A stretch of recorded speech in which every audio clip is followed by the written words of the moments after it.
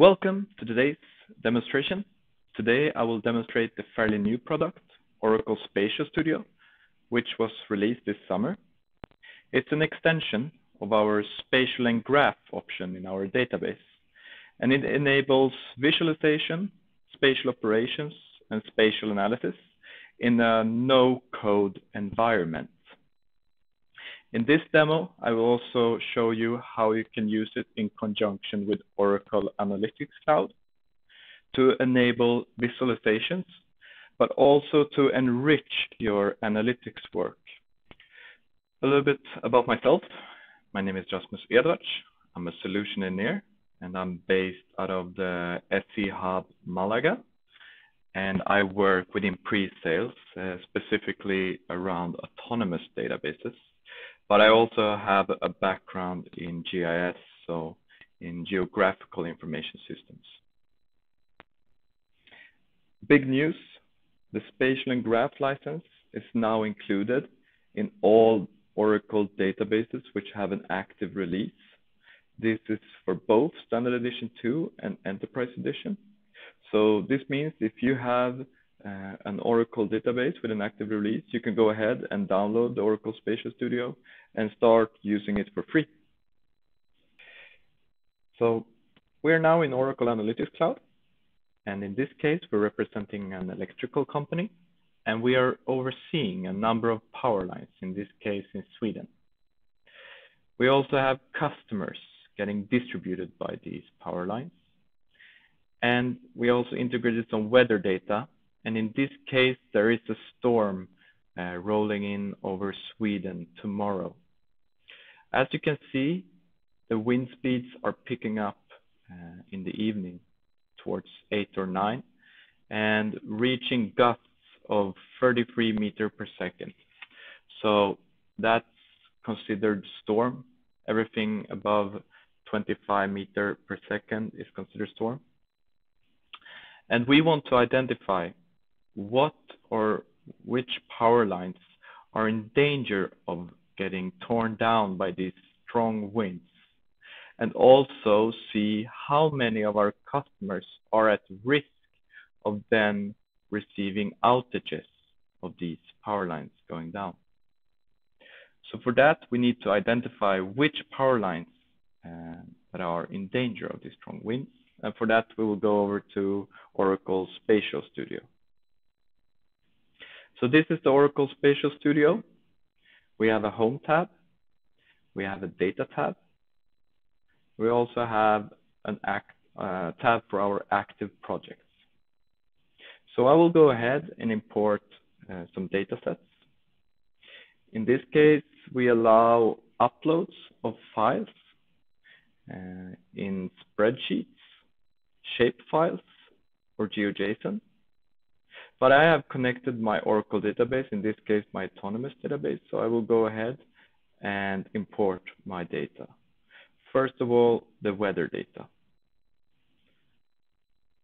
So this is a data set that I have integrated in with weather data.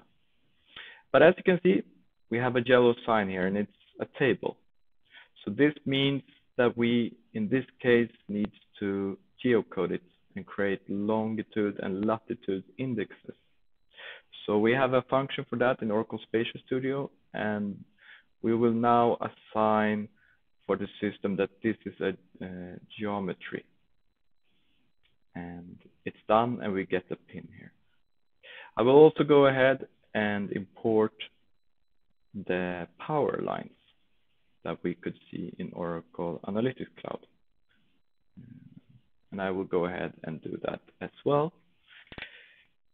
As you can see, we also have a yellow sign here, but we have a pin. So in this case, we need to assign a key. And we have a studio ID here, so I'll go and activate that. There will be a message popping up saying we need unique values, which we have.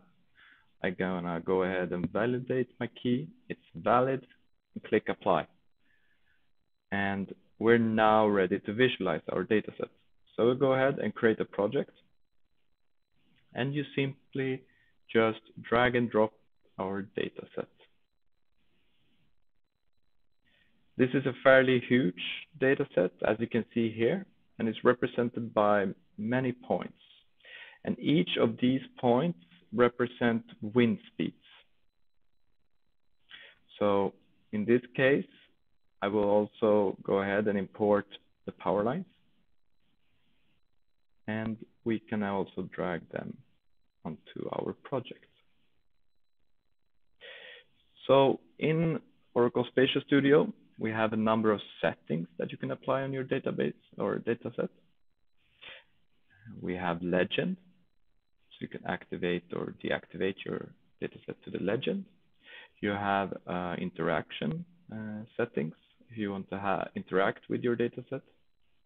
We have a filter where you can filter based on your columns.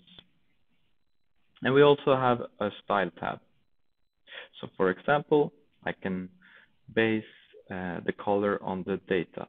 So in this case, I will choose the gust with a strong wind speed. And we now get a better representation of where these high wind speeds are located. So we can see along the Norwegian border, as well out in the Baltic Sea. However, there is a lot of data that's not really close to our network, which is located in Sweden. So we want to segregate the data that is inside of the Swedish borders. So for that, I will go back to the data tab and I will upload a data set. And in this case, a shapefile. So I have shapefiles of the Swedish borders in this case. So I will go ahead and call it Sweden. I will enter in the SRID, which is 3006 for the Swedish coordinate system, and I will click submit. And we get a notification that it will notify us when it's done, and it's done. And what's good is that we now also have it saved as a geometry in our database automatically. So I will go back to my project and I will import this data set and drag it into our project so we can visualize the data set. And we can see it's the Swedish borders. So I will go ahead and I will do a spatial analysis on our weather data. And here we are faced with a lot of spatial analysis options that you can apply. So we have filters. As you can see, a lot of filters, so you can filter geometries based on other geometries. You can also combine geometries. So combine two different geometries to a new geometry. And you can also transform geometries. And finally, you can also measure your geometries. So these are some really neat features. I will go ahead and go back to filter, and I will use the feature return shapes that are inside another. I will go ahead and call these points Sweden. And we want to filter our weather data, and we want to filter that with the Swedish borders. And I will go ahead and click run. And hopefully we will end up with a data set with only points within Sweden. I will hide these layers, and I will drag my new analyzed layer. And indeed, we have the points in Sweden. However, we are only interested in the really high wind speeds, which could cause damage to our network. So in this case, I will go ahead and do another spatial analysis. And in this case, I will use the return element filtered by non-spatial rules. And I will call this dataset extreme winds. I will go ahead and filter the value gusts, and I'm interested in greater than, say, 23 meters per second. So this could be winds that could cause damage to our network of power lines. I go ahead and I will import that. And as you can see, we have now filtered out the high wind speeds which are within the Swedish borders. So if we turn on our network, we can kind of see which networks will be in danger, but we want to separate those parts of the network. So I will go ahead and do this, my final spatial analysis. And in this case, I will use return shapes within a specified distance of another. So we will call these power lines at risk. We want to filter our power lines, and we're gonna use the extreme winds as the filter. We're gonna choose a distance, so 10 kilometers, for example.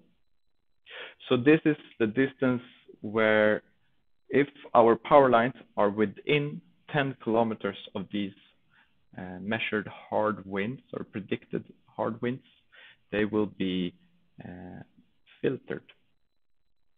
We will see, so everything looks good. And yes, we have now separated the power lines that are at risk. However, we wanted to see how many of our customers are at risk. So for that, we need to go back to Oracle Analytics Cloud. So we need to export our data set, and Oracle Spatial Studio has an export feature. So I will go ahead and I will export the data set. You can either export it as CSV or GeoJSON. In this case, I will choose CSV, and I will only export the Studio ID since we already have the network in Oracle Analytics Cloud. I will go ahead and save the file, downloads, for example, and I will extract it. And then I will switch over to Oracle Analytics Cloud, and I will go ahead and add the data set. So create new data set and simply drag and drop the CSV file.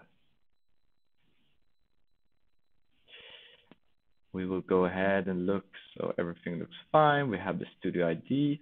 I'll go ahead and add that. But what we will do in this case is to create another column. This column will be named status, and it will just contain a string saying under risk. So we can identify that these segments are under risk. And I will apply the change and then switch over to visualize.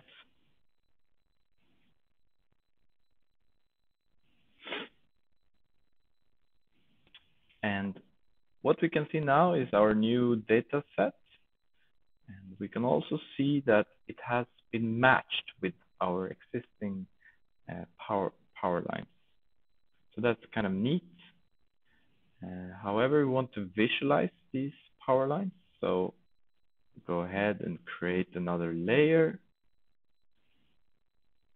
and simply drop the status as the color and the Studio ID as the category that we want to visualize.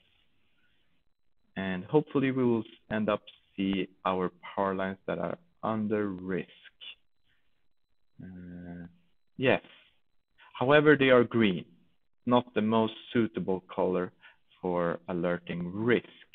So I will change to something more suitable, for example, red, and hopefully it changed to red, which is more suitable in this case.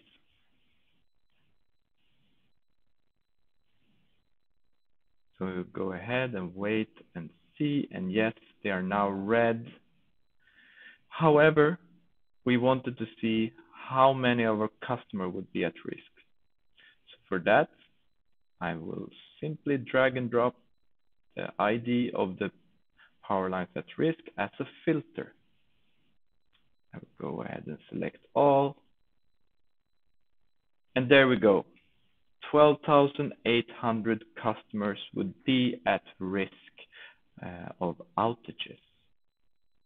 So that's how you can use Oracle Spatial Studio to, first of all, visualize inside of Oracle Analytics Cloud, but also to enrich and enable more complex analytic work and predictive analytic work in this case.